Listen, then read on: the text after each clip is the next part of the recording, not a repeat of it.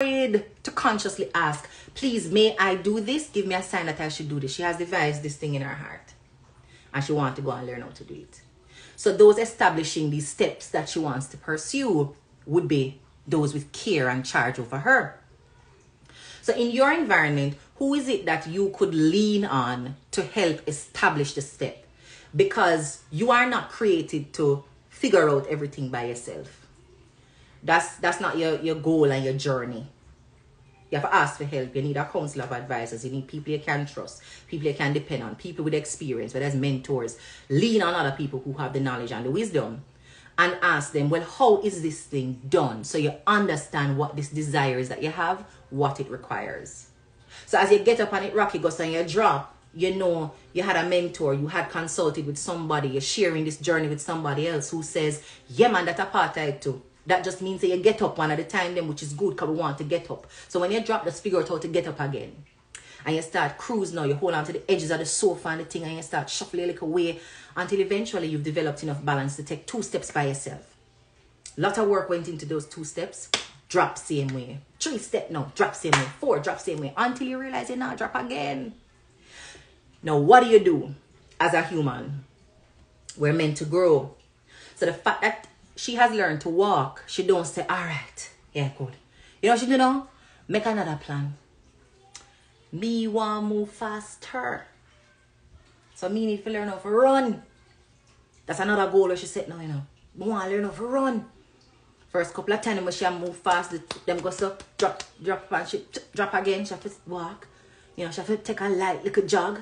And then now she can run. To the point where she are running in one direction and I look back. So, and those who are establishing our steps, the parents have to say, hey, keep your eyes in front. Look ahead of you. Don't run and look behind you. Look ahead.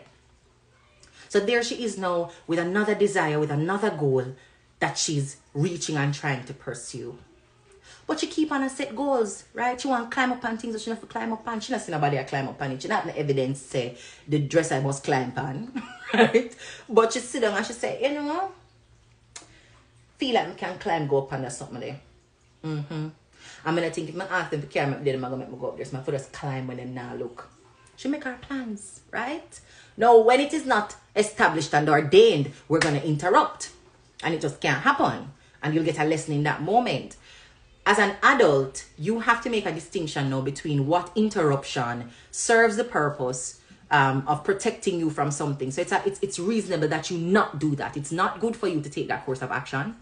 Versus interruptions that are just meant to keep you training, you know, in training, you know, quite ready for you to top of the mountain yet. So you're going to keep dropping so your legs can get a little stronger, your arms can get a little fitter, your guidance or your compass can become a little clearer for you so you know if you're going up the left side or the right side. So until you are properly trained and skilled, you're going to continue falling. But you have to have that power of discernment now to know when you're being stopped to go back into training, right? Or you're being stopped to change course.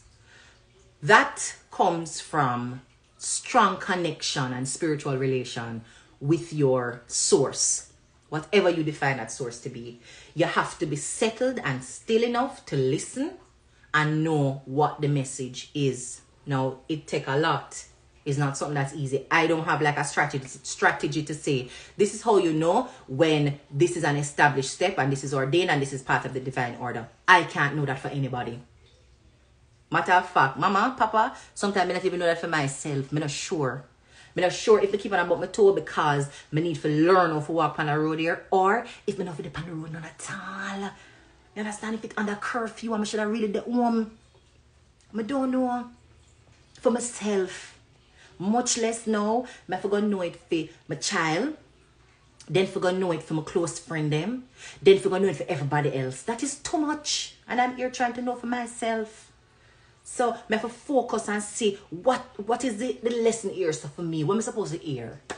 Right? Because I feel like I miss it. I dare so I'm going to know if I for continue and just persevere and be persistent and stick to the task and work it out and just fight the good fight and, you know, climb through and rise and swim and all of the something them. Great. Yeah?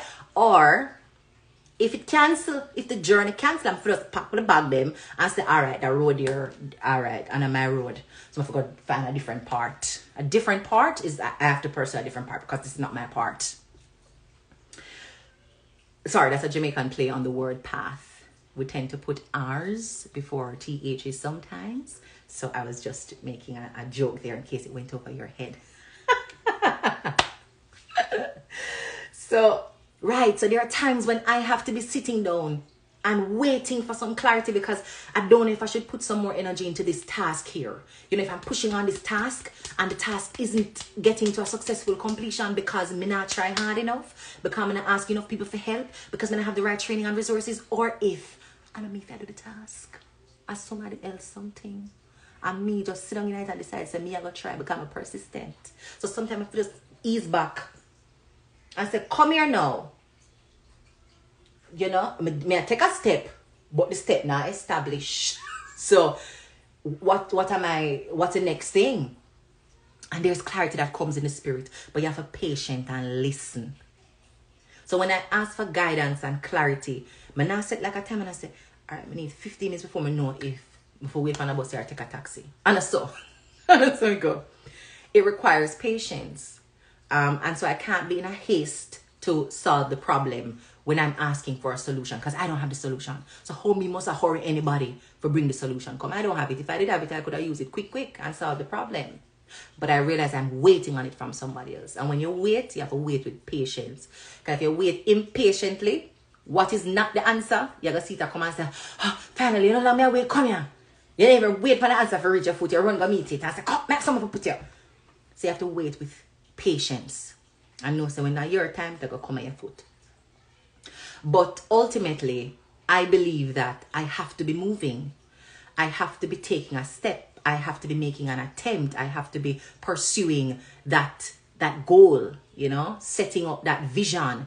And of course, even in setting up the vision, I am seeking clarity. So I don't just make a goal and say, yeah, I want to build a business there. I sit down with that a little bit too. What in my skill set, what in my life, what lessons have I learned that tell me this is a good next step? And if I don't have any experience, who around me and in my environment can give me some more information so I can make an informed decision because I don't get back my time, right? And sometimes you can't even get back the money. So how do I make sure I'm not wasting the time, the energy and the focus or the money just because this sounds like a good idea in my head? So even while making the plans, a big part of that is seeking some evidence of it being established, even if it is not completely clear. So no, I'm not waiting until I have a complete, perfect business plan. I'm not waiting on an investor or something like that for me to know that this is a good idea. But there are other cues that I use. You know, sit down and do some research. Think about the reason I want to do this. Is the reason I want to do this to prove somebody wrong or because I want to serve this group of people in a meaningful way? Am I clear on how I would show up as my best self every day? How I'm going to create the space in the calendar? How I'm going to manage the process and make sure so what is to be done gets done? Am I clear on that part? And then I start. That don't mean no mistake not gonna make. That don't mean say some things not gonna go wrong. But I'm clear on the purpose and the why. You know, what I'm trying to bring to this. How my skill set is valuable here. Who I can serve, who I can help, who will gain from this process. I'll gain skill and experience, yes, but who else stands to benefit from something that I'm uniquely positioned to do or provide? And we start. And it will serve. It will serve who it is meant to serve. And when the time is up again, when it nobody establish, you will get the clarity that you need. But that comes from having a healthy spiritual life. Now, that don't mean say you're getting a spirit. I never get in a spirit yet. I don't know what that feel like. I don't know if everybody's supposed to get in a spirit. But my spiritual journey is very personal. It's very regular and constant. So, I ever pray and I listen and I pray and I meds and I watch and I, you know, take the notes. And even as I take the notes, I not apply all the lessons them same time. You know, so sometimes life I teach me the same lesson out 3, 4, 5, 6, 7, 8 times. I say, all right, I get it now. I understand.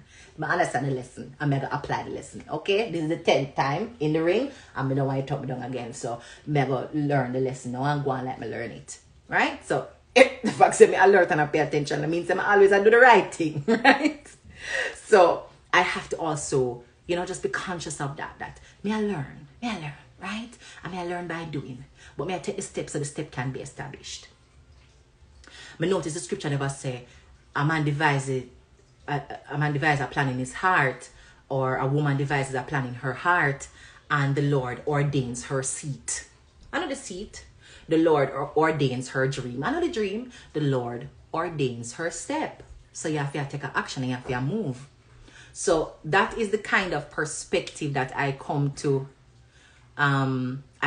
life with. Oh dear, somebody said I'm talking too fast. I'm so sorry, Jama Talk. Where are you from? I actually have a fast talking issue. Yes, I'm working on it though. I was explaining in a video that I was doing recently that I learned public speaking as a debater. So in that high pressure situation, like you're on a clock and you're on a timer. So you have to put all that you have to say, like the person is over there saying 5 minutes, 3 minutes, 2 minutes, 1, 30 seconds, 5 seconds, 3, 2, 1, time is up. So while you're speaking, you're like, because if you don't get everything in, you lose marks. And if you keep speaking after the timer, you lose marks. And if you lose too much marks, you lose the match. So as a feature and a hazard of that conditioning, I tend to talk really fast, or it sounds very fast to persons who aren't native Jamaican speakers or not used to hearing the Jamaican accent. So the accent mixed with the speed of the words, I know will make it hard sometimes. So I accept. When I saw that note a while ago, I didn't feel no way because, yeah, I know I talk fast. It's a part of the conditioning there. Working on it. So, yeah, that's what I really wanted to share with you. My perspective on Proverbs 16 verse 9, which is that human beings will devise a plan in their hearts, but it's the Creator who establishes our steps. And I don't take that to mean don't plan anything because the Creator has another plan that will mash up your plan. I take that to mean plan with wisdom, with purpose, with a direct line or connection to the Creator. Okay, you can't just have plan over this or so and just run a plan. So plan with wisdom, yes? And understand that as you take the step, if it is the correct step, it will be established. But sometimes, even if it is not the correct step, Creator have a way to establish it same way and turn the mess into success. That is also something I know. And I'll share in another life how mess became success for me. I mean, more than one time. Things that quite naturally could have mashed up anybody turn into the best blessing and the greatest opportunities. And I'm sure in your own life, you can think of those examples too, where it now makes sense. So you thrive from that situation there. So you're the dump, you're the graveyard, and is flowers are bloom and new life are come. It now makes sense. But it happened. So I'll share that in another life. But I just wanted to present my own perspective on it because we're at that point in the year where you will have that kind of energy thrown at you, like, where you go, boy, we are going vision board. You know, say, you remember 2020, what you do? You know, say, we just build and just chill and just go and look and see what go on. What you do? You'll get a lot of that energy. And I don't want that to discourage you. There are too many stories of people who adapted to the change last year and ended up richer than they were in 2019. It never in them original plan, but they looked at the opportunity and remained flexible, got the clarity, got the discernment, and take a step, and that step was eventually established. We have a lot of people who had to struggle to finish school, but they never said, boy, this is hard, everybody drop out, let me drop out too. Them find them footing, right? Them catch back them balance, and they continue to step, and so they move with a sense of purpose and direction and meaning and passion and focus. The step got established. So don't use last year as the benchmark for 2021. Like for me, I have 30 years on this earth. 1 year out of the 30 now to teach me everything about life. Me now make 1 year teach me everything about every year. I have too much year to learn from. Too much life experience to learn from. So one set of experiences now gonna broke my vibes. And I don't want it to break yours either. So the last thing I'll share with you is that if you need that kind of energy, man, like if where you are, your environment doesn't encourage you to thrive, it's not encouraging you to think beyond what you have, it's not encouraging you to step out boldly on these ambitions and these dreams, you can join our gladiators. Our 2021 Life on Purpose Mastermind is happening right now. We're in our second week, and what we've just completed is the life audit program.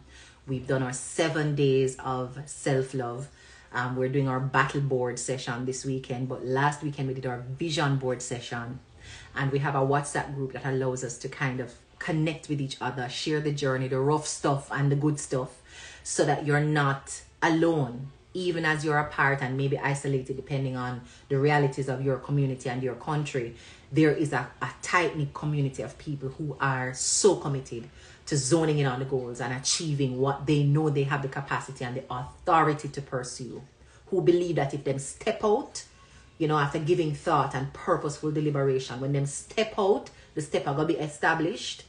If you're looking to connect with more people like that, then our 2021 Mastermind is for you.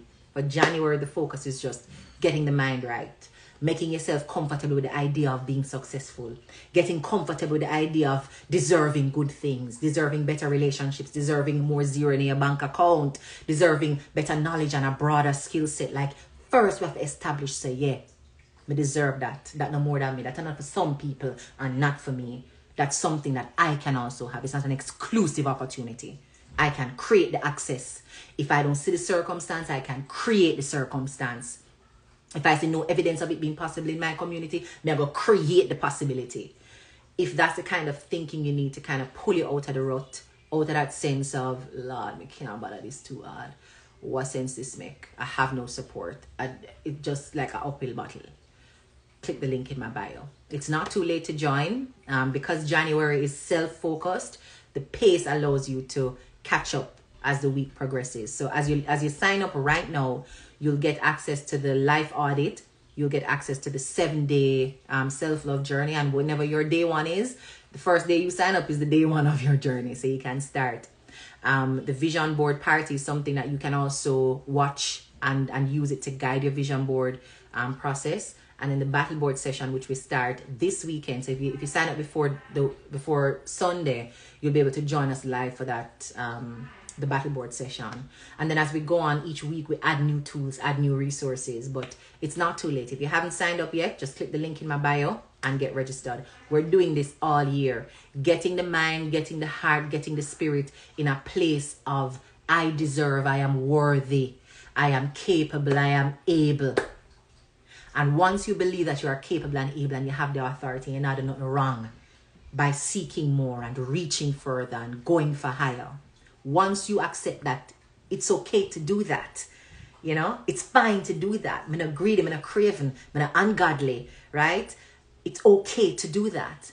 You'll be surprised how much harder you start to work, how different the conversations become between you, your friends, your family members, your co-workers. You start talk different, you start think different, you start want different, like desire different things. It just permeates every part of your being, just because you're giving yourself mental permission and you've surrounded yourself with people who affirm that and not tell you, say, oh, where you go? Where you do? You change up so. I go like say, yeah, smaddy. No. This community believes that you are smaddy. And if you act like you're other than smaddy, we're going to remind you, say, you're smaddy who deserve good things. So step up the thing. Like, yeah, rise to the occasion. Cause we're, 2021, we're we're up it up. We're up it up. So thank you to everybody who has signed up so far. We have persons as far as Japan. I'm so excited. Japan, Canada, UK, US, Trinidad and Tobago, Barbados, Jamaica, of course. My 876 fam is in the building. And a few other countries. I'll go through one day because the country codes, I don't know all of them. I saw one that said you something. And I thought it was United Arab Emirates. It's not. It's actually Ukraine. Ukraine. So yeah, big up yourself. Happy to have you. Happy to have you all. Oh, somebody's here from Japan. Hey. So thank you all so much for joining this live. I'll definitely save it. And as you know, my goal is to try and do one live every single day. So far, I've only been consistent with the every Monday live. You know, from 2021 start, I've done a live every Monday.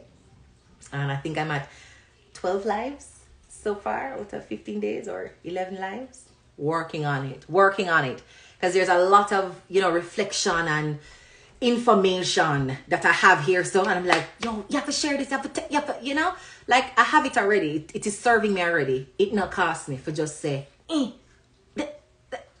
just share it out there. So, love and blessings, everybody. Ooh, Tassie says she's a part of the Gladiators and it's awesome. Thank you. Guys, click the link in bio. This weekend we're going to turn it up again, right? Just like everybody's turn it up. We'll get a little bit deeper in our book club for January as well. But yeah, there's so much to do to just kind of get excited about life and just feel centered and focused. So I'm looking forward to engaging more and more of you. So click the link. Check it out. See if it's something you're interested in. And we'd be happy to have you. Not too late. So jump in and run come. All right. Happy Friday and enjoy your weekend, everybody. And remember, you devise these plans in your heart. Nothing wrong with that. Devise them with wisdom. Yeah. Get the clarity and the discernment. Come with it from a space of abundance and not scarcity. That thing I run out of my I'm a child of the Creator, right? So there's some kind of authority and godly essence with upon me. So I'm going to use that godly essence there and picture myself in the future.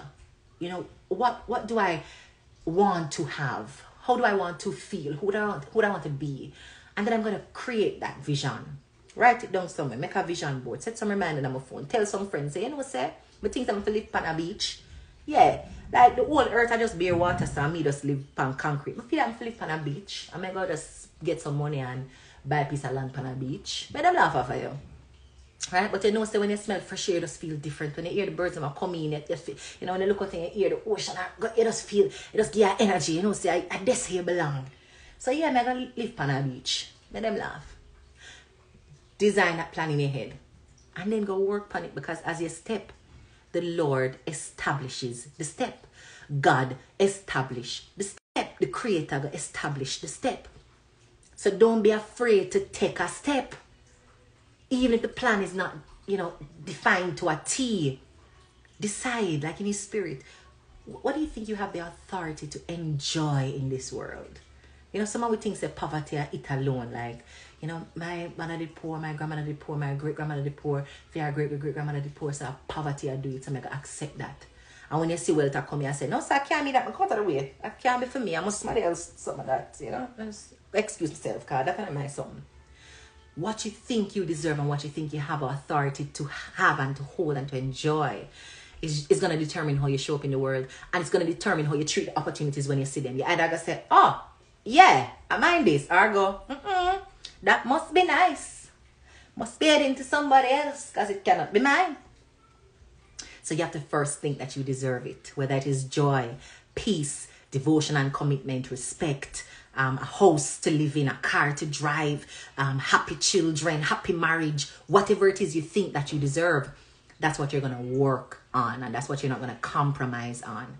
But you have to first believe, say, yeah, if I have it, it look good for me. Yeah, it look good sit down side of me right here, so it belong here. When I see that come, I shift myself and make room. Yeah, you can't stay side of me. We look good together. From see I come, and see me I come too. Because things like you belong yourself, side of me. But you have to believe that, You have to believe that so you can make room for it. So, thank you again for joining my live.